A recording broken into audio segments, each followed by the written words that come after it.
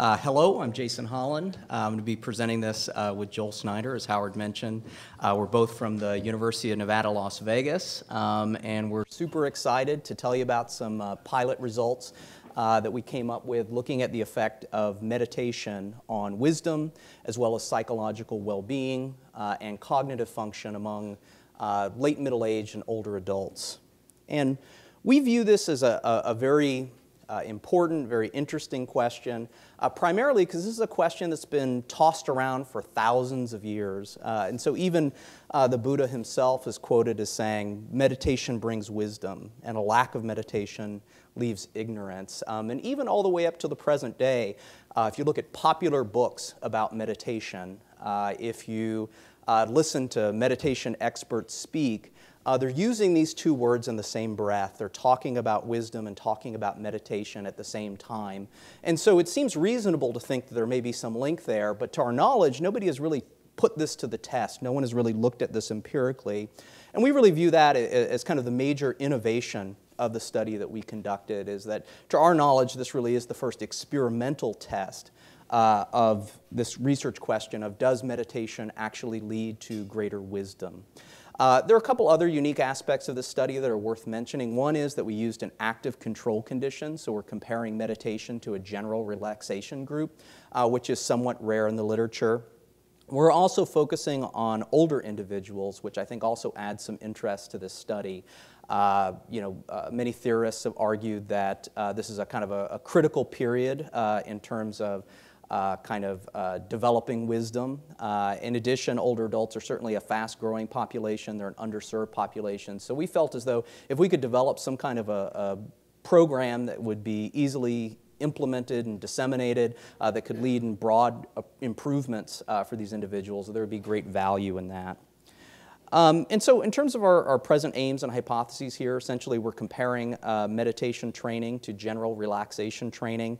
And we hypothesized that there would be an advantage for the meditation group in terms of enhancing wisdom, in terms of improving psychological well-being, and also in terms of improving sensory and cognitive function among these individuals. This is a small study, and so we were only able to recruit 19 participants in sort of the time frame that we had. 11 were assigned to meditation, 8 were assigned to general relaxation. We did use random assignment, and that's sort of the way that it shook out. Average age was around 66 years old. There was some tendency for the sample to be kind of primarily women, primarily Caucasian individuals, and highly educated individuals. And so there's some bias in our sample, which certainly is a limitation of the study. In terms of our procedures, we randomly assigned folks to groups. Assessments were conducted before the training and then within a week after the training. And both the meditation and general relaxation groups consisted of 5 daily 90-minute sessions. So it was almost like a mini retreat or something like that. In terms of what these groups actually consisted of, first of all, I should mention that, Mark Allen, who worked with us very closely on this project and is actually watching right now online. Hi, Mark. Hope you're having a great Friday. He was really the sort of one who really developed these interventions and was also the instructor who was teaching these groups. Suffice it to say that people were engaged in a variety of different exercises in both groups, but the primary distinction really was that in the meditation group, participants were given instruction, given training, given advice on really focusing non-judgmentally on the present moment. And then when they would find that they would sort of lose track of that and maybe get distracted by a thought or get distracted by a feeling, they were given the instruction to just simply notice that and then gently bring themselves back to the present moment and to keep doing that. And so in the meditation group, that was emphasized a lot. It was emphasized every session, constantly. And then in the relaxation group, we tried as best as possible to not to give that instruction. And that really was the primary distinction between these two groups. In terms of our measures that we were using Monica's three-dimensional wisdom scale, and you made my talk really easy. I won't go into a lot of detail about that scale because she did such a beautiful job of describing it, but we were looking at all three domains of the three-dimensional wisdom scale, and that is a self-report measure. In terms of psychological well-being, we were looking at a measure of depression, a measure of generalized anxiety, and a measure of perceived stress. And then in terms of executive function, we were using the Wisconsin card sorting task, a computerized version, and we were looking at a number of different kind of ways of scoring that. And then Joel's going to be talking primarily about some of the auditory functioning measures that we used. And so we had a speech and noise task where participants had to recognize the speech of a woman like in sort of a crowded party kind of type of situation. And then we also did some kind of ERP assessments, which Joel's going to be talking about in depth. So in terms of our plan of analysis, I'll just go through this very briefly. Our sample size was so small, we felt as though it probably didn't make a lot of sense to really focus on tests of statistical significance. So we're primarily focusing here on effect sizes, specifically adjusted effect sizes that adjust for any potential baseline differences. Joel is also going to be talking about some other analyses that we ran. We ran some kind of 2x2 repeated measures ANOVAs, as well as some simple correlations. Probably won't be able to talk about all those findings, but certainly there's some very interesting stuff in there that Joel will be talking about. So let's get right to the results. In terms of wisdom, essentially what we found is that it's pretty hard to make somebody wise in 5 days.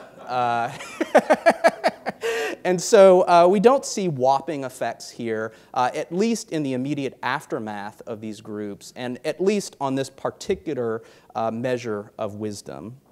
Now, we do see some effects when we start looking at psychological well-being, particularly for generalized anxiety and perceived stress. We actually see kind of medium effect sizes there. The effect size for depression is pretty small, but when we looked at that a little bit closer, it looked more like both groups were actually becoming less depressed over time, and it wasn't so much that we weren't seeing any change in those domains. It was just that the effects got washed out because both groups improved. And then actually, I'm gonna hand it over to Joel here. He's kind of the cognitive psychology expert on the project, and so he's going to be able to talk about this in much greater detail than I will be able to. So, all right, thanks, Joel. Jason. Yeah. All right. Yeah. So for executive function, again, this is the Wisconsin card sorting task, and to make a long story short, we found some pretty impressive changes. The relaxation group, just since we don't have the graph, didn't change very much after the intervention, but the meditation group did change quite a bit on a number of different ways of scoring the Wisconsin card sorting task. And some of these effect sizes are pretty good size. If you actually look at the interaction plots, they're pretty impressive, even though we don't have a chance to show them right now. The sensory measures are a little bit what Jason was talking about in terms of there are some changes in both of the groups. These effect sizes, which really reflect the interaction between the group and the pre to post testing, they're not very large. And in this case, the relaxation group is actually showing a bigger improvement in understanding speech and noise. And so this is actually the interaction plot showing there. So both groups are showing a pretty good improvement in this speech and noise task, which again is just a common measure of how you can understand a sentence in a noisy background when other people are talking. And importantly, this is something that older adults have a lot of problems with subjectively and objectively. It's kind of a big deal type of task that a lot of people around the world study. So it's potentially encouraging. Although one thing we don't know, we have to be cautious. It's possible that actually practicing the task results in improvement. So in the future, we may need some additional control groups that don't get any contact with Mark Allen or someone like that. The last thing is the auditory function. This is maybe a similar type of thing. If you look at this P1 response, it's actually getting bigger in both groups from pre to post. Again, we don't know if it's because of exposure to the speech and noise task or because of exposure to these tones, but basically these individuals were just listening to tones while watching a movie, so they weren't doing any type of task. So it's a bit surprising to see this kind of improvement with if it's just due to the auditory exposure. So maybe this is actually an effect of the meditation, and the meditation effect is slightly larger, as you saw from the interaction effect sizes before. The last result I want to show you is some of these correlations, and I'm just going to focus on a couple because it leads to some future directions. So what we found is that the cognitive aspect of wisdom is highly correlated with the measures of executive function at baseline and also at the post-test. So it's a similar, pretty robust effect. And we find this pretty interesting, especially since there was an improvement in wisdom, but there was improvement in this executive function task, which is highly correlated with wisdom. It suggests that further down the line, if there's more extended training on meditation, there could be some benefits for wisdom as well. And so that's something we're really interested in future directions. I won't go through this whole summary since we're kind of out of time, but I did want to focus more on the future directions. So we're interested in continuing this work, certainly with larger sample sizes, more extended meditation training, additional control groups, as I just mentioned. May be important to have a no-contact control group of some sort where they don't get any kind of training.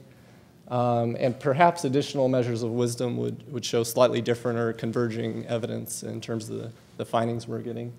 We're also interested in doing assessment in the longer term, so even after the training stops, as I think Jason mentioned, this could be valuable. Maybe some of the wisdom benefits could arise over a longer period of time, even after training stops.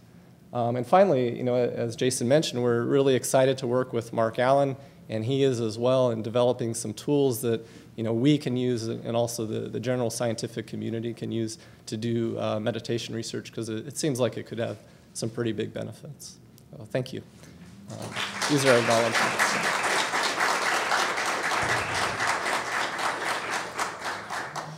And I did want to mention just one thing. I'd like to specifically thank Howard and Brenda for making this possible. And also our labs did a tremendous amount of work in a very short amount of time. And this is a pretty heroic effort on their part. So it's pretty unprecedented, I think, probably for both of us.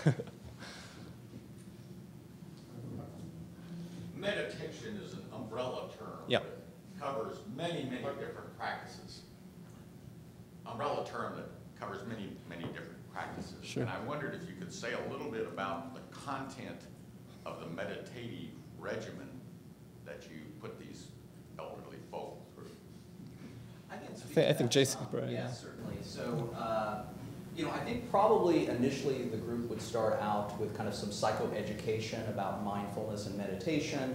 And I know then Mark started first with kind of a very basic meditation. And so people were just focusing on the breath, and they were directed to kind of pay attention to that, and then if they got distracted, to just gently bring themselves back to the breath. And then there was kind of this progressive kind of movement toward being mindful in more real-life contexts. And so, for example, Mark would have them meditate with their eyes open, and so they're actually focusing on some kind of external stimuli while they're meditating. Then he had them doing walking meditations, and so they were actually walking around campus and doing things like appreciating nature while meditating, and things of that sort.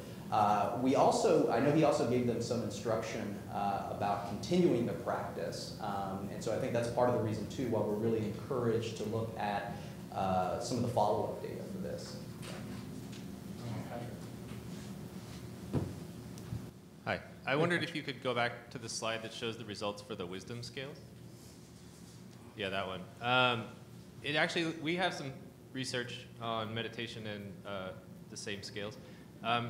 And I wonder, with the affective domain, this goes back to the question that was just asked, if I wouldn't expect the affective domain to change given a mindfulness for breathing meditation. I wonder if you've considered doing something like what Tanya Singer's done and done like a compassion training or compassion meditation training, because that seems like it would directly tap this third dimension, which in this case is moving sort of in the opposite direction of what I imagine you'd hope for. I have some ideas about that. So yeah, I think that's a great question, and certainly we were a bit perplexed to see that as well. I mean, the average comes out to about 0 when you average across the scales, but yeah, if you look at those individual ones, it's kind of perplexing. Why would we see some slight advantage for the relaxation group? I have a hypothesis about that, and it's sort of unique and particular to our study in that, I guess, and this is one of the limitations of doing these things in groups. And so we had 2 meditation groups and we had 2 relaxation groups. One of the relaxation groups had like 5 people and the other had like 3. And what we found was that in one of the groups there was a participant who a lot of people had difficulties with. And so this person was coughing, this person had some physical ailments that made it very difficult to sit still. I was fielding multiple complaints about this participant, and I spoke at great length with Mark about this, and we decided that really in many ways this could enhance the relaxation group because it's a more real-world kind of condition. You know, when you're trying to relax in the real world, it'd be great if you could go to a spa and do that, but you're probably in your office, you're probably in your car, you're probably somewhere that is not necessarily conducive to relaxation. And so we talked a lot about really using that as a tool to help people really deepen their relaxation. And I think as a result, people may have actually ended up gaining a lot of greater empathy for this person. So rather than getting complaints about this person afterward, this person had really, even in 5 days, kind of become an integral member of the group. And my hypothesis would be that's part of the reason why we're seeing maybe some improvements in this affective domain for people in the relaxation condition, because so much of those questions seem to tap into things like empathy and compassion and things like that. So, I also imagine it could be the case that, now you have a small sample, so it's hard to say definitively, but it could be that just learning the mindfulness meditation without the compassion component allows people to put up a wall between them and their feelings for others. Actually, yeah. So I can speak to that as well. So obviously there's a lot of different findings here that we could talk about, and we did look at other outcomes, one of those being emotion regulation. And one thing that we did find was those in the meditation group tended to report improvements or greater improvements compared to the relaxation condition on the ability to suppress their emotions. And so when they needed to, they reported that they could decrease negative emotion, or even sort of increase positive emotion or decrease positive emotion as they needed to. That would seem to kind of speak to what you're talking about, is that in some ways that they were better able to almost sort of put up some kind of a wall or something like that. Interestingly, when we looked at sort of mindfulness measures, we did find some advantage for the meditation group, but the effects were not as whopping as you might think they were, suggesting that maybe the mechanisms of change that are involved are not necessarily what we might think they would be. Yeah.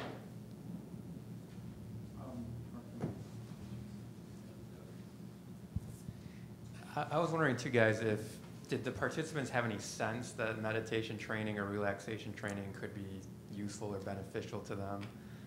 And if you had some measure of that, did that relate to any of the gains that people got from the intervention? I don't think we measured that. I tested some of the participants at post-test, and they were generally positive about the experiences they had, and I imagine they had some idea that this is possibly beneficial. And probably that's the reason they enrolled in the study. We did have one question at the beginning about would you prefer to be in meditation or would you prefer to be in relaxation? And we did find there was some advantage for the meditation group, it wasn't like everyone preferred that. I don't remember the exact numbers, but I want to say it was something like maybe 60 to 70% preferred meditation, and then there was maybe 40 to 30% that preferred relaxation or kind of didn't have a strong preference. Certainly, I would imagine that could also influence the results. We tried very hard to be as neutral as we possibly could about the two groups and make them both seem very credible to the participants, but I think that you can never do that perfectly, sort of thing. Yeah. So certainly I think that's a limitation. Yeah, but even with the relaxation group, I mean, just interacting with Mark for that extended period of time, I mean, he's a very neat guy, so I'm sure I've had lunch with him, and that's a great experience as well. Maybe I would benefit from that, I don't know. You need a Mark control group. Right? Yeah, they can talk to me instead of Mark.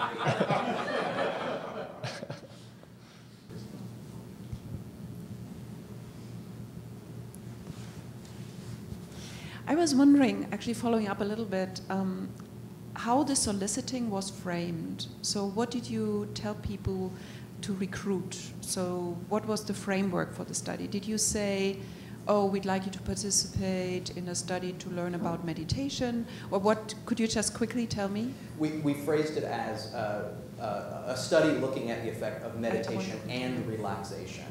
And so kind of trying to really balance those two. And nothing else, not any talk about outcomes? We With also regard talked to about, what? that we were interested in looking at wisdom, we were interested in looking at well-being, and we were interested in looking at Okay. All right. Okay. So, cognitive function. yeah.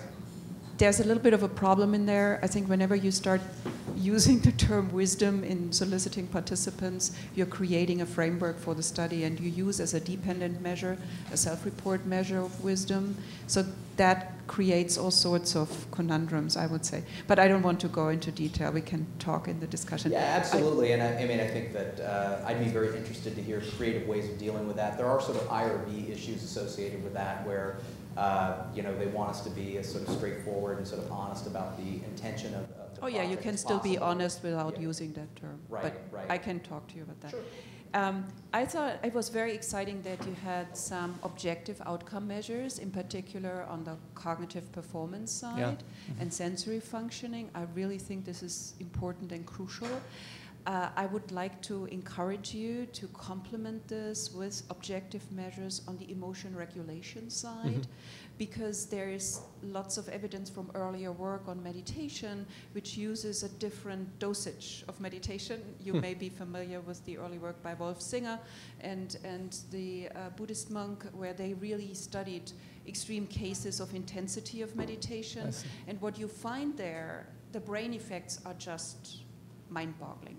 So what it really does is it increases the default network in the brain, which basically, I mean, in lay language, may mean that by intensive exposure to this meditative state, you encourage your brain to be more circumspect, more oriented towards everything that might happen around you, to take the brain basically out of its rut.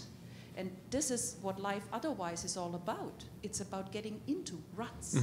And so I think, and that will not only concern judgment and reasoning, it will definitely concern emotional evaluations and reactions. Yeah, and we have some evidence that we didn't have a chance to talk to in terms of emotion regulation. It's a self-report measure, but we do have some hints at that as well. Yeah, sure. Thank you.